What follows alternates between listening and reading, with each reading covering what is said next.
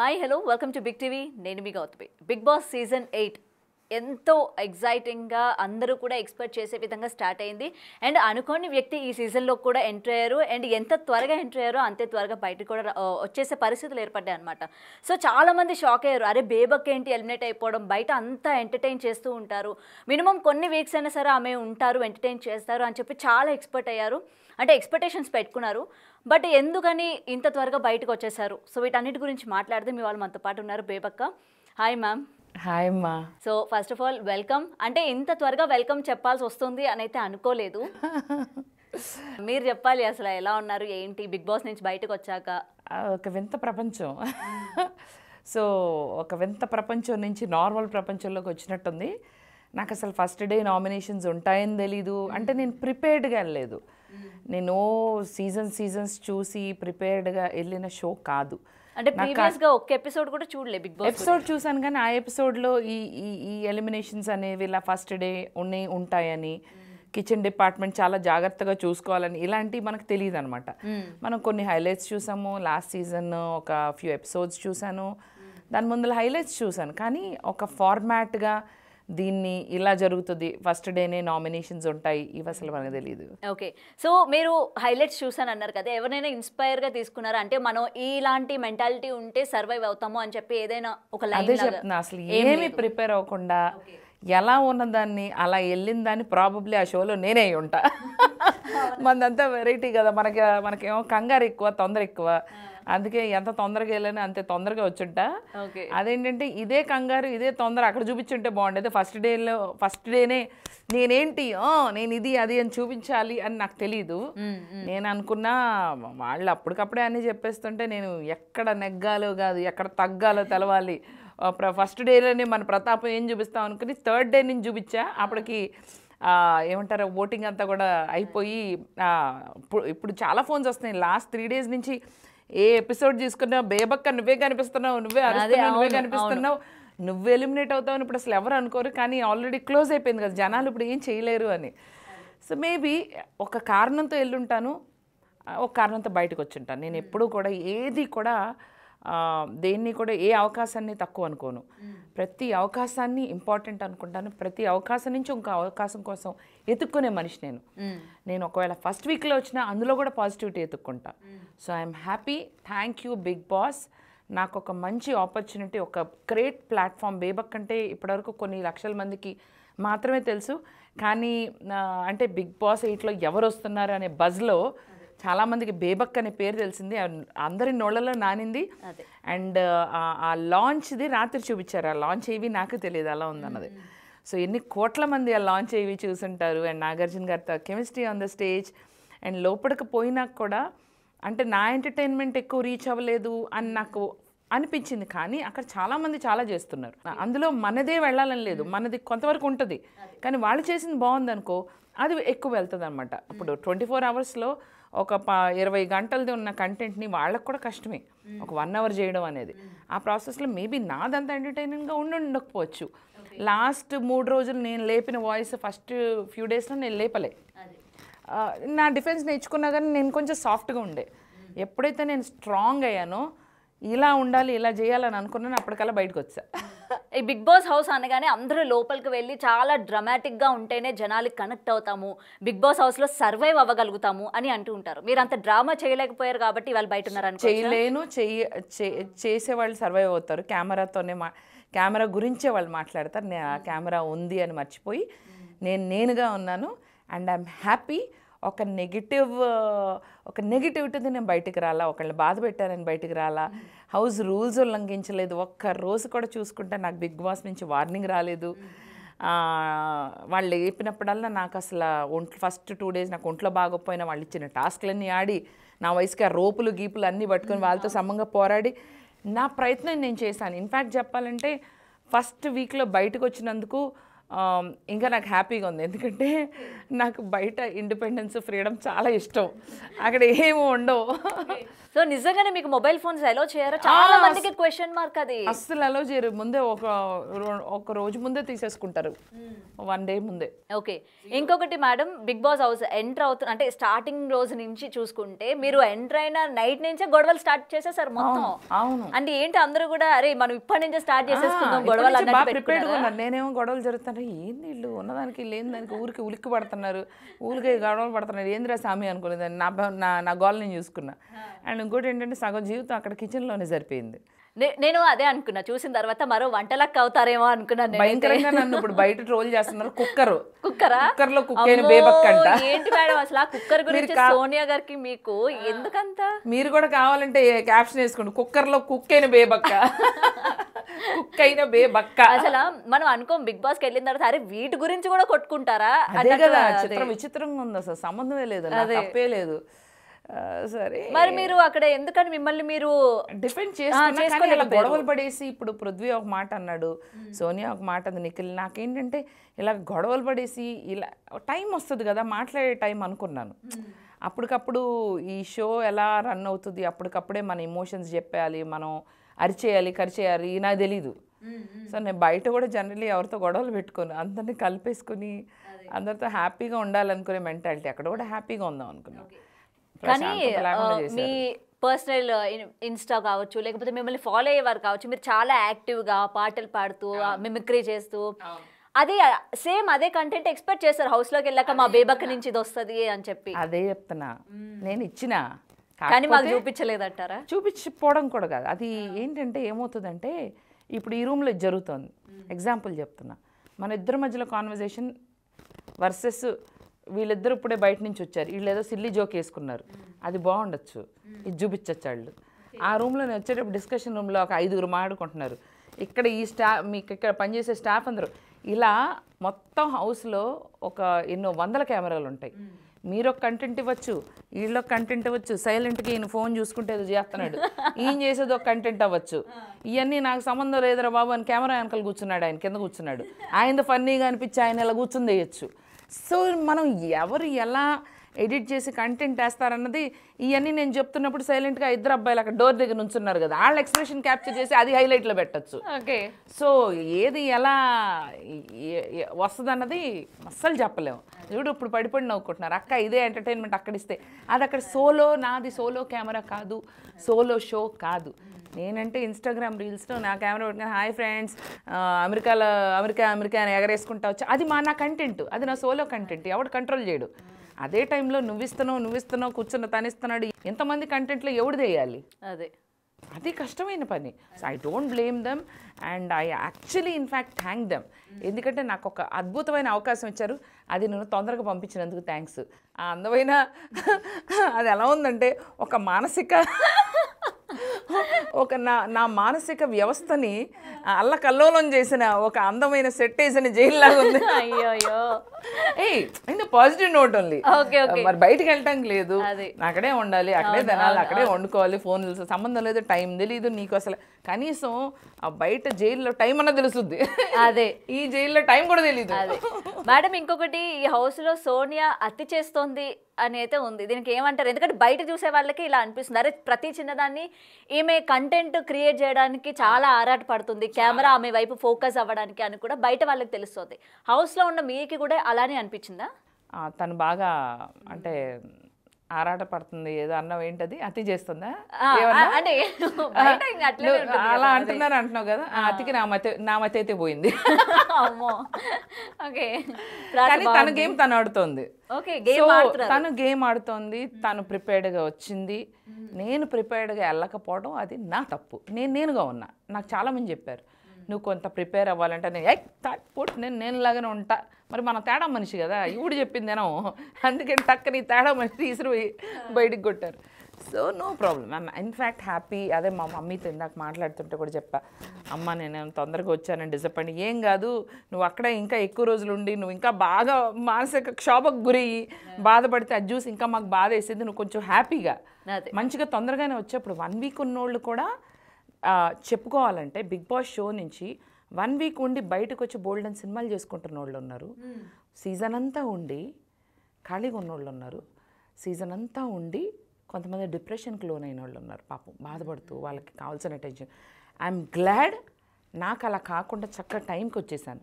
So ప్రతిదీ అవకాశమే, ఈ అవకాశాన్ని ఉపయోగించుకుని నెక్స్ట్ మెట్టుకు వెళ్ళిపోవాలి. 4-5 సినిమాలు ఉన్నాయి, అక్కడి నుంచి నెక్స్ట్ ఫిల్మ్ఫేర్ అవార్డు రావద్దా, నాకు రావాలి కదా, క్యారెక్టర్ ఆర్టిస్ట్ రావద్దా, నా ఎంటర్టైన్మెంట్ ఇక్కడ మీ టీవీలో ఈ టీవీలో బంధించాలా ఏంటి? అంతే మేడం. మరి బిగ్ బాస్ హౌస్ లోకి వెళ్ళగానే నిఖిల్ గారి చేత ఇన్ఫ్లుయెన్స్ అయ్యారు అని చెప్పి ఒకటి ఉంది, నిజమేనా? నిజమే, నేనే అయ్యారా? తనలో ఒక స్ట్రాంగ్ కంటెస్టెంట్, ఒక లీడర్ ఇప్పటికీ చెప్తున్నా. నిఖిల్ చాలా స్ట్రాంగ్ కంటెస్టెంట్. అవును, ఇప్పుడు నాకు తనకి పడనంత మాత్రం తను స్ట్రాంగ్. మీకు బయట పరిచయం ఉన్నాడా? అస్సలు తెలియదు. ఇప్పటికీ చెప్తా, నిఖిల్ అనే person very strong contestant, fully ప్రిపేర్డ్గా వెళ్ళాడు. సేమ్ వే సోనియా ఆల్సో ప్రిపేర్డ్గా వెళ్ళింది. తను చూస్తుంది ఎవరు ఏం చేస్తున్నారు, ఎవరిని ఎలా ట్రిగర్ చేయాలి, ఎవరు ఏం మాట మాట్లాడితే వాళ్ళు ఇది అవుతారు, ఎవరికి ఎంత మెమరీ ఉందో బాగా స్ట్రాటజిక్ ఆడుతుంది. ఇంకా చెప్పాలంటే నిఖిల్ కన్నా సోనియానే ఎక్కువ బాగా స్ట్రాటజీతో ఆడుతుంది, బాగా భయంకరమైన ఆటగత్త వద్దు చూడండి. మణికంఠ గురించి ఏం చెప్తా? మణికంఠ గురించి కూడా చెప్తా. నువ్వు అన్నావు కదా ఇంకో క్వశ్చన్, అభయ్ నవీన్, తను కూడా మంచిగా ప్రిపేర్ అయ్యాడు. తను కూడా కానీ చాలా సైలెంట్ గా ఉన్నట్టు కనిపిస్తుంది. ఎందుకంటే అలా ఉంటే ఇప్పుడు సేఫ్ గేమ్ ఆడి చక్కగా కొన్ని నామినేషన్స్ అవ్వకుండా స్టార్టింగ్ లో అందరినీ తెలుసుకుని, ఇప్పుడు అలా నాకు తెలియదు, నేను కూడా అలా సేఫ్ గేమ్ ఆడుతూ అందరితో మంచిగా ఉంటూ కొంచెం వెనకాల ఉండి ఆ కిచెన్లోకి వెళ్ళి అతి చేయకుండా ఉంటే నా మతి పోయింది అన్నాను కదా, సో ఉండేదాన్ని 3-4 వారాలు ఖచ్చితంగా ఉండేదాన్ని. తను కూడా స్ట్రాటజీతో ఆడుతున్నాడు. కమింగ్ టు మణికంఠ, తనైతే నేను చెప్తున్నా ఒక సైకలాజికల్ గేమ్ ఆడుతున్నాడు ఇప్పటివరకు. ఎవరు అందరినీ ఎమోషనల్గా నాకు అనిపించింది, అంటే తప్పుగా చెప్పట్లేదు మణికంఠ, మేబీ ఇంటర్వ్యూ చూసినా కూడా నువ్వు ఒక స్ట్రేంజ్ మానసిక స్థితిలో ఉన్నట్టుగా మా అందరికీ అనిపిస్తుంది. నాకు అనిపించింది, నేను సింపతి చూపించాను, లోపల చూపించాము. సో నాకైతే అట్లా అనిపించింది. అంటే ఎక్కువగా నేను కామెంట్ చేయకూడదు కాబట్టి నాకు అనిపించింది మాత్రమే చెప్తున్నాను. అదే, ఎందుకంటే మణికంఠని మనం అంటా ఉంటాం కదా, కందిరీగాని కదిపితే చాలు ఏంద్ర బాబు ఇలాగ అయిపోతారు చిన్న ఇష్యూకి. నువ్వు మామూలుగా ఇగో ఒక బాధ్యతలా తీసుకొని నిఖిల్ అన్న, అది జస్ట్ మనం నార్మల్ గా మాట్లాడుకున్న డిస్కషన్ ఒకటి వైరల్ అవుతుంది. అది నేనన్నా మణికంఠ ఇది దీనికి జెండాకి కర్ర కావాలి కదా అంటే, ఎందుకు అక్క నేను పొలంలాగా ఉన్నా కదా నేను పట్టుకుని ఉంచుంటా అంట. సో టైమింగ్ మంచి సైకలాజికల్ గేమ్ ఆడుతున్నాడు. Is much more intelligent then all. So జనాలు అనుకున్నట్టు అంటే జనాలు మోసపోతున్నారు అయితే ఆయన. నేను అది నేను చెప్పను, అది వాళ్ళ విజ్ఞతకి వదిలేస్తారు. సో నాకు అనిపించింది ఏంటంటే మంచి, తను కూడా ప్రతి మాట ఆలోచించుకుని కెమెరాతో వీళ్ళు భయంకరంగా ఆడుతున్నారు ఈ ముగ్గురు అయితే. బా ఓకే. మరి ఇంకొకరు హై ఎక్స్పెక్టేషన్స్తోని, అంటే కొంచెం విష్ణుప్రియ గతంలో బిగ్ బాస్ గురించి ఎన్నో వ్యాఖ్యలు చేసింది, అసలు వెళ్ళకూడదు అది ఇది, మన పర్సనాలిటీని బయట పెట్టుకోవడం వేస్ట్ అని చెప్పి. ఆమె వాళ్ళు బిగ్ బాస్లోకి వచ్చింది కదా, సో ఆమె ఆట ఎలా ఉంది ఇప్పటి వరకైతే? ఆమె ఆట తీరి ఇంకా చూడలేదు జనాలు ఎవరు. ఇంకా తను దీన్ని సరదాగా చక్కగా హ్యాపీగా, నేను అట్లా వచ్చాను యాంకరింగ్ చేసుకునే విష్ణుప్రియ కూడా అలాగే వచ్చింది. తన స్ట్రాటజీ ఈ మాటకి ఈ మాట వెళ్తుంది, ఇక్కడ కెమెరా ఉంది, ఇది అలా ఆలోచించుకుని తనైతే అసలు చేయట్లేదు. పాపం తను నార్మల్గా ఉంటుంది, ఇంకా చెప్పాలంటే హార్ట్ఫుల్గా ఉంటుంది. తను ఏది ప్లాన్ చేసుకుని మాట్లాడట్లేదు. I want her to be winner. Okay. మరి టఫ్ కాంపిటీషన్ ఉన్నారు కదా, అండ్ బిగ్ బాస్ అనేసరికి టాస్క్లను కూడా పరిగణిస్తారు. అవును, చేయగలుగుతుంది. విష్ణు స్ట్రాంగ్, తను చేయగలుగుతుంది. ఓకే.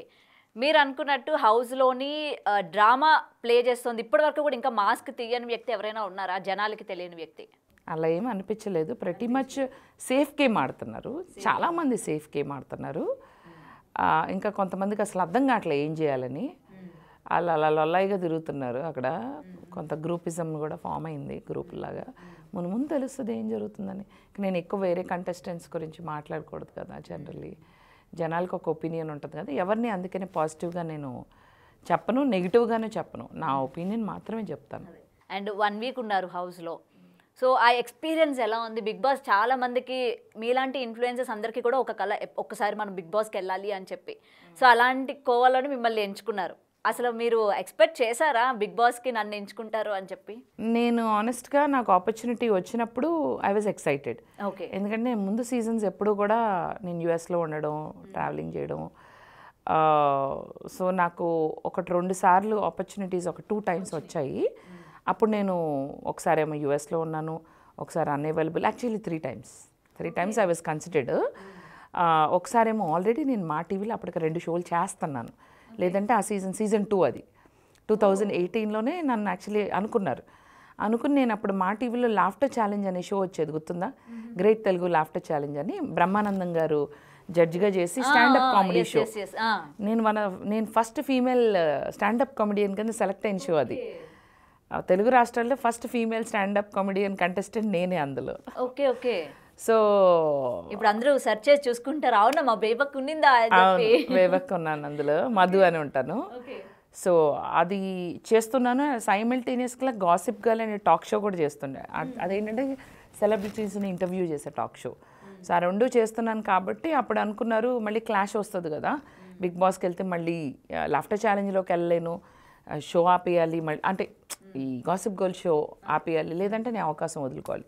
సో నెక్స్ట్ సీజన్కి పంపిస్తా అన్నారు, సీజన్ 3కి. అది 2019 అయ్యేది. ఎవరైతే అన్నారో ఆ మనిషి ఆ ఛానల్ వదిలి వెళ్ళిపోయారు ఆ తర్వాత. అయ్యో ఓకే. ఇంకా సో నాకు ఆపర్చునిటీ అంటే మనకున్న ర్యాపో ఇంకా కొత్త వాళ్ళతో తెలియదు కదా, సో వాళ్ళ కన్సిడరేషన్లో ఆయన ఒక స్ట్రెంగ్త్ చూసి అనుకున్నారు బ్రాయన్ గారు అని, ఆయన వెళ్ళిపోయారు. దాని తర్వాత 19లో యూఎస్లో ఉన్నాను. మళ్ళీ 2020 వెనక్కి వచ్చినప్పుడు అప్పుడు టిక్టాక్లో నాకు నా వీడియోస్ అన్నీ వైరల్ అయ్యి అలా బెజవాడ బేబక్ అయ్యి చివరికి బిగ్ బాస్లో ల్యాండ్ అయ్యాను. భలే ఉండేది తెలుసా అప్పుడప్పుడు అనౌన్స్మెంట్స్ లోపల. అదొక చెప్పాను కదా, అదొక వింత ప్రపంచం. బేబక్క చెప్పండి బిగ్ బాస్. ఇప్పుడు మీరు బయటకు వచ్చిన తర్వాత ఒక్కసారిగా మీరు ఇంకా ట్రాన్స్లో ఉన్నారా? నన్ను ఎవరైనా లేపుతారేమో, పొద్దున్న సాంగ్ వస్తుందేమో. అయిపోయిందమ్మా, అది అయిపోయింది. మీరు కిచెన్ హెడ్గా వ్యవహరిస్తున్నారు కదా. అవును బిగ్ బాస్. అందరికీ చెప్పే మీరు స్టవ్ ఆఫ్ చేయలేదు. అవునా? ఇప్పుడైతే ఆఫ్ చేశాను బిగ్ బాస్.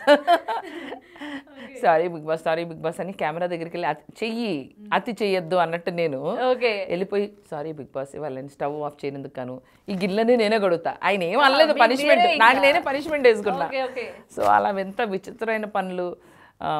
ఆ తర్వాత ఇంకొక 1-2 times బేబక్క మీరు మైక్ ధరించలేదు. ఓకే పరిగెత్తుకెళ్ళి పడుకున్నారా ఎప్పుడైనా? మనకి హౌస్ రూల్స్ అయితే నేను బ్రేక్ చేయలేదు. ఓకే. అండ్ బిగ్ బాస్ అనేసరికి అందరికీ వెళ్ళేటప్పుడు ఒక ఒపీనియన్ ఉంటుంది, బయటకు వచ్చిన తర్వాత ఒక ఒపీనియన్ ఉంటుంది. వేస్ట్ అసలు ఎవరు వెళ్ళకండి అని చెప్తూ ఉంటారు కదా. బయటకు వచ్చిన తర్వాత కూడా చాలామంది వాళ్ళ పర్సనాలిటీని కోల్పోతారు వన్స్ బిగ్ బాస్కి వెళ్ళిన తర్వాత. వెళ్ళక ముందు జనాలు ఒకలాగా ఆదరిస్తారు, లోపలికి వెళ్ళిన తర్వాత మొత్తం వాళ్ళు ఓపెన్ అప్ అయిపోయి బయటకు వచ్చిన తర్వాత నెగిటివిటీతో చాలామంది బయటకు వచ్చిన వాళ్ళు ఉన్నారు ఇవాళ వరకు. సో అలా వెళ్ళి వచ్చే వాళ్ళ దాని గురించి మీరు ఏం చెప్తారు? మీరు అట్లాంటి నెగిటివిటీ అయితే 1 weekకి ఏమీ రాలేదు. నాకు రాలేదు. ఇంకా చెప్పాలంటే నేను చక్కగా ఎక్స్పీరియన్స్ చేసి మా మమ్మీ అదే అంత ఫోన్లేవే చూసావు, నీకు అది ఎఫెక్ట్ అవ్వకుండా అంటే ఇట్స్ నాట్ ఎ జోక్. అలా ప్రపంచంతో సంబంధం లేకుండా ఎప్పుడు మనం ఏ మాట మాట్లాడినా కెమెరాలో రికార్డ్ అవుతుంది. అసలు మనం అనుకున్నది బయటికి చెప్పాలా వద్దా అని ఆలోచించుకోవాలి. నాకైతే తెలియక అఫ్కోర్స్ నేను ఎవరికి బ్యాడ్గా ఎవరి గురించి చెప్పలేదు కాబట్టి అందుకని బయటకు మీకు పొట్రే కూడా నెగిటివ్గా రాలా. సో అదొక వింత విచిత్రమైన ప్రపంచం. And it's a show, it's a game show, మైండ్తో ఆడే ఒక షో. దాన్ని ప్రిపరేషన్ లేకుండా నాలాగా మాత్రం వెళ్ళకూడదు. వెళ్తే మాత్రం ఇలా వెళ్ళి ఇలా రావాలి, ఇలా వెళ్ళి అలా చేయాలన్నమాట. ఓకే. సో మళ్ళీ ఆఫర్ వస్తే బేబక్క గారు వైల్డ్ కార్డ్ ఎంట్రీ మీరు మళ్ళీ రావాలి అని అంటే, మీ ఆట ఇంకా జనాలు చూడలేదు అని అనుకుంటే వెళ్తారా? వెళ్దాం, తప్పే ఉంది. వెళ్ళి అప్పుడు ఎలా ఆడతాను చూడాలి. ఓకే. సో ఫిజికల్ టాస్క్ల మీద మీ ఒపీనియన్ ఏంటి? ఆడతారా లేకపోతే ఆడరా? చివరిగా వచ్చి నేను అదే అంటున్నా, ఫస్ట్ డే నేను వెళ్ళినప్పుడు ఒంట్లో బాగున్నప్పుడు ఏమో భయంకరమైన ఫిజికల్ టాస్క్లు ఇచ్చారు, అవి ఓడిపోయా. వచ్చే ముందు ఏ రోజైతే మీరు చూస్తారా టాస్క్, అది గెలిచా నేను. అదే ఏది సినిమా నేమ్స్ గెస్ట్ చేయడంలో గెలిచాను. అది వచ్చిందో లేదో మీరు నాకు తెలియదు, కానీ అబ్బాయిల మీద అమ్మాయిలు మేము ఆడాం కదా సినిమా పేర్లు, హీరో పేరు చెప్తే ఎవరైతే ఫాస్ట్ గా ఎక్కువ చెప్తారు మూవీస్ పేర్లు ఎవరు ఎక్కువ దాంట్లో నేను గెలిచా. మా టీంలో ఇంకో 1-2 కంటెస్టెంట్స్ గెలిచారు, వాళ్ళు ఓడిపోయారు యాక్చువల్లీ. అండ్ ఇంకోటి ఏంటంటే హెడ్ షోల్డర్ నీ టచ్ చేయాలన్నమాట, అందులో కూడా గెలిచి అన్నప్పుడు టో అంటారు, అదే సారీ అది కోన్ అంటారు, అది కూడా గెలిచా. అనుకున్నా ఆహా పర్వాలేదు, ఇప్పుడప్పుడు ఇంప్రూవ్ అవుతున్నాను, ఫిజికల్ టాస్క్ లో కూడా రన్నింగ్ స్టార్ట్ చేశాను, వర్కౌట్ చేస్తున్నాను, అన్ని చేసే లోపల బయటకు వచ్చి ఇంటర్వ్యూ చేస్తున్నా. అయ్యో మేడం, మీరు బిగ్ బాస్ ని చూస్ చేసుకోవడానికి నెక్స్ట్ మీరు ఇందాక అన్నారు కదా నేను ఫిల్మ్ఫేర్ అవార్డ్ కొట్టొద్దా బెస్ట్ యాక్టర్ గా అని చెప్పారు కదా, సో దానికోసమని బిగ్ బాస్ చూస్ చేసుకున్నారా? ఇదే ఒక ఫస్ట్ స్టెప్ కాదు, నేను ఆల్రెడీ బెజవాడ బేబక్కగా ఆల్రెడీ నాకు బానే ఉన్నారు కదా ఫాలోవర్స్, ఆ ఫాలోయింగ్ చూసే కదా వాళ్ళు పిలిచింది. అంటే బిగ్ బాస్ ఎక్కువగా అంటే దీని నుంచి అఫ్ కోర్స్ రీచ్ అన్నది బిగ్ బాస్ తర్వాత రీచ్ అన్నది ఇంకా మోర్ ఎక్కువ వెళ్ళిపోతాను, ఇంకా ఎక్కువ మందికి బెజవాడ బేబక్క ఎవరు అనేది తెలుస్తుంది, తెలిసింది ఇప్పుడు మీ అందరి ఇంటర్వ్యూస్ ద్వారా ఇంకా ఎక్కువ పీపుల్ విల్ నో. అక్కడి నుంచి ముందు నేను అలా సినిమాలు నేను ఏది స్ట్రాటజీతో అనుకోనమ్మా, ఇవాళ ఇంటర్వ్యూ వల్ల మనకి ఇది వస్తుంది అది వస్తుంది బిగ్ బాస్కి వెళ్తే ఇది వస్తుంది అనుకోలే, కాకపోతే నేను ఏదో స్ట్రాటజీగా తీసుకున్నాను లైఫ్లో, ఈరోజు ఈ పని చేయాలా అంతే అయిపోయింది, కళ్ళు మూసుకొని పడుకుంటా నిద్రపోతా, మళ్ళీ రేపు ఒక కొత్త రోజు. That's how I have been happy, ఇలాగే ఉంటా కూడా. ఓకే. అండ్ అందరూ వెయిట్ చేసింది శేఖర్ భాషా గారు బయట ఎంత రచ్చలేపి బిగ్ బాస్ హౌస్కి వెళ్ళగానే షాక్ అసలు, ఏంటి ఈయనలో ఈ కామెడీ యాంగిల్ కూడా ఉందని హౌస్ లోకి వెళ్ళిన తర్వాత తెలిసింది. ఆయన వేసే ఆణిముత్యాలు బాగా రిలేట్ అవుతున్నారా? అదే చిరాకు రాకు ఆడియన్స్ కి అయితే నిజంగా మెంటల్ వస్తుంది తెలుసా, హౌస్ లో ఉన్న మీకు ఎలా ఉందో కానీ ఆ కామెడీ యాంగిల్ పిచ్చిలేసింది. అయితే తను కూడా నాలాగే ప్రిపేర్డ్ గా రాలా, తను కూడా సో ప్లే చేస్తున్నారేమో ఒక స్ట్రాటజిక్ గేమ్. లేదా తను ఉంటాను లేతలేదు, ఏం జరిగితే నేను ఇట్లానే ఉంటాను రాబాయ్, నేను ఇట్లానే ఉంటాను. పాపం తను పిచ్చెక్కుతుంది అక్కడ లోపల, ఇట్లా తిరుగుతున్నాడు గుండు కొక్కుంటూ పాప అటు ఇటు తిరుగుతున్నాడు. ఆయన పెద్ద ఆయన చేసేసారు. అండ్ అందరం మేము ఆయనతో వాకింగ్ చేస్తూ ఉంటాం, అట్లా ఇట్లా అనుకుంటూ ఉంటాడు. నాట్ ఏ జోక్, అందరితో కలవడం మళ్ళీ ఇవన్నీ చేసుకోవడం తొయ్యదు ఒక్కోసారి, టాస్కులు ఉన్నప్పుడే కదా. శేఖర్ భాష కొంచెం స్ట్రాటజీతో కొంచెం మీరు జాగ్రత్తగా ఆడాలి అని అనుకుంటున్నా, నా అలాగా మాత్రం టప్పని బయటికి రావద్దు ప్లీజ్. ఆయనకు కూడా ఈ స్ట్రాటజీలు ప్లానింగ్ ఈ మాటకి ఈ మాట అన్నది ఆలోచించుకొని మాట్లాడట్లేదు. సో ఐ హోప్ ఇది తనకి ఎఫెక్ట్ కాకుండా ఉంటే బాగుండు, నాకు పడినట్టు తనకి రీచ్ అవ్వదు కదా, ఏం చేస్తాం. అదే సో ఎవరు ఫైనల్స్ వరకు ఉంటారు అనుకుంటున్నారు? టాప్ 5 నేను చెప్పకూడదు. ఎందుకు మేడం? చెప్పను. అదేంటి అది? ఇక్కడ మీరు ఒక స్ట్రాటజీ ప్లే చేస్తున్నారు అయితే. అవును, అక్కడ చేయలేదు కదా, అందుకే ఇక్కడ చేస్తాను. అవును. అయ్యో పోనీ ఒక 2 పేర్లు చెప్తారా? చెప్పను. అయ్యో, నా వల్ల ఆడియన్స్ ఎఫెక్ట్ అయితే, నా వల్ల ఆడియన్స్ ఇంపాక్ట్ అయితే నో. అంటే కన్ఫ్యూజింగ్ లో ఉన్న వాళ్ళకి మీరు ఒక క్లారిటీ నేను ఇవ్వకూడదు. ఇట్స్ అ గేమ్ షో, ఎవరు ఎలా ఆడుతున్నారు అన్నది నేను ఆల్రెడీ ఇండైరెక్ట్ గా హింట్ ఇచ్చా. మీరు అది గమనించి ఎవరు మీకు నచ్చుతారో వాళ్ళనే ముందుకు తీసుకెళ్ళండి, వాళ్ళని గెలిపించండి. బయటికి లోపలికి అసలు సంబంధమే లేదు.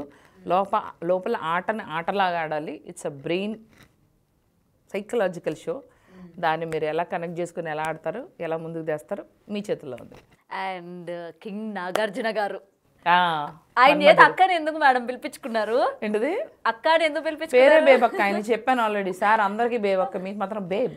యాక్చువల్లీ మీ ఎంట్రన్స్ ఆయన బేబక్క అని పిలుస్తా ఉంటే మీరు ఫస్ట్ హార్ట్స్ పంపించారు కదా, ఏమో మీరు నన్ను అక్క అని పిలిస్తే నేను రాను స్టేజ్ పైకి, వేరేగా పిలిస్తేనే వస్తాను అన్నట్టు ఏమైనా చెప్తారేమో అనుకున్నా. బట్ మీరు అలాంటిది ఏం చెప్పకుండానే వచ్చేసారు. వేరే అది అన్నప్పుడు ఇంకేం చేస్తాం. సో ఆయనకి అదే చెప్పాను. But it was very good, ఆయనతో ఇంటరాక్ట్ అవ్వడం చాలా చాలా బాగుంటుంది. So it was a beautiful memory. నాకు ఒక క్వశ్చన్ ఏంటంటే, ఇప్పుడు నేను ఫస్ట్గా వచ్చాను కాబట్టి లోపల హౌస్ మేట్స్ అందరి గురించి ఇంత ఎక్సైటింగ్గా అడుగుతున్నారా, లేకపోతే ప్రతి ఒక్క వారము ఇదే గోళం మీరు ఇదే పనిలో ఉంటారా ఈ 14 వారాలు అన్నది నేను ఆలోచించుకుంటున్నాను. ఈచ్ అండ్ ఎవ్రీథింగ్ చూస్తూ ఉంటాం కదా. అంటే కానీ ఫస్ట్ వీక్ బాగా నాకు ఎవరన్నారు కాదు, ఫస్ట్ వీక్ ఎక్కువ ఉంటుంది వాళ్ళకి, లోపల అందరు కంటెస్టెంట్స్ గురించి చెప్పే ఈ ఒక్క కంటెస్టెంట్ని ఎక్కువ అడుగుతారు. సో వాళ్ళకి అప్పుడే షో స్టార్ట్ అవుతుంది అప్పుడే కాబట్టి స్టార్ట్ అవుతుంది, క్రేజ్ నీ మీద ఆ బరువు అది కూడా ఉంటుంది, బయటికి వెళ్ళాక మొత్తం అందరు నీ మీద పడతారు. అదే ఇంకా ఎక్కువ తెలుసుకోవాలని ఉంటుంది కదా మాకు లోపల అసలు ఏం జరుగుతుంది. ఫస్ట్ సెకండ్ థర్డ్ ఆ తర్వాత కొంచెం సప్పబడుతుంది లైట్ గా, అంత ఎక్కువ ఉండదు. ఫైనల్స్ సో ఇద్దరు ముందు 3 వారాల్లో రావాలి, లేకపోతే లాస్ట్ లో రావాలి. నేను ముందే వచ్చాను ఫ్రెండ్స్, నన్ను ఆదరించండి ఫ్రెండ్స్. నిజంగానే. అండ్ ఎండింగ్ మీరు ఒక మంచి పాటతో, మీరు మంచి సింగర్ అని మాకు తెలుసు, అదే పాడిచ్చేస్తారు. అక్కడ నేను పాటలు కంపోజ్ చేసా, అదేమో మీరు చూడలేదు వినలేదు. అందుకని మా కోసం ఇక్కడ పాడండి. మాకు మరి కెమెరాలను మీరే అన్నారు కదా 24 hours వాడు వేయలేరు కాబట్టి మొత్తం కట్ చేసి వేసేసారు. మరి ఆ పాట బాగుందో లేదో చిరాకు పడ్డారు. ఏం లేదు పాడండి. ఆడు ఆడు ఆడు ఆడు బాగా ఆడు, ఇది బిగ్ బాస్ సీజన్ 8. ఆడు ఆడు ఆడు ఆట బాగా ఆడు, ఇది బిగ్ బాస్ సీజన్ 8. ఏ బిడ్డ ఇది బిగ్ బాస్ అడ్డా, టన్ టన్ టన్ టన్ టన్ టన్. ఏ బిడ్డ ఇది బిగ్ బాస్ అడ్డా, టన్ టన్ టన్ టన్ టన్. ఏదో బిగ్ బాస్ కోసం, నిజంగానే బిగ్ బాస్ కోసం అప్పటికప్పుడు టాలెంట్ మెచ్చుకోవాలి. Thank you. Actually big boss కోసం ఇంకో పాట రాసా కానీ అది ఆయనకి పాడే లోపలే నన్ను బయట పంపించారు. అయ్యో, పోనీ తర్వాత మాకు వినిపించండి ఏం రాశారు ఏంటి అని చెప్పి. నెక్స్ట్ ఇంటర్వ్యూలో పేరు చెప్తా. నెక్స్ట్ ఇంటర్వ్యూనా? ఇప్పటివరకు ఇక చాలు, bye friends. Okay, anyway so next మీరు చాలా మంచి మంచి ప్రాజెక్ట్స్తోని మా ముందుకు వస్తారని అయితే ఈగర్గా వెయిట్ చేస్తున్నాం. మీరు అనుకున్నట్టు మంచి ఫిలింఫేర్ అవార్డు కూడా కొట్టాలి, అటువంటి క్యారెక్టర్ మీకు పడాలి. సో బిగ్ బాస్ మీకు మంచిగా హెల్ప్ అవ్వాలని అయితే అనుకుంటున్నాం madam. Thank you so much. మీ ఆదరణ, మీ అభిమానం, మీ అది ఇది అన్ని నాకు కూడా ఉండాలని నేను కోరుకుంటున్నాను. ఉంటాను ఇక, నాకు సెలవు. Bye friends, thank you. Okay ma'am, keep watching big TV. For more videos like this, subscribe Big TV channel.